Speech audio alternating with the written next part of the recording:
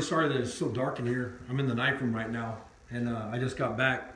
We pulled this milling machine to the house today, and this is a horizontal milling machine, and it's old antique.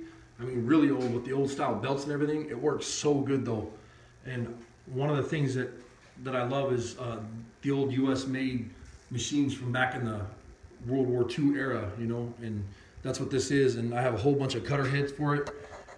Whole bunch of cutter heads and parts and gears and belts and just, oh, it's awesome. And a really good friend of mine gave this to me. Got this for free. There's nothing wrong with it. It works amazing.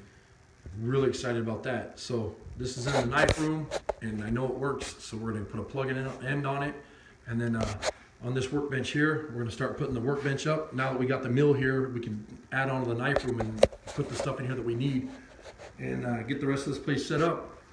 And we have our other little workbench over here already set up, but we're gonna paint in here real soon. It's just kind of slow going because I'm so busy right now with other projects like my car and stuff like that. So, but we'll keep you posted. Thanks for watching.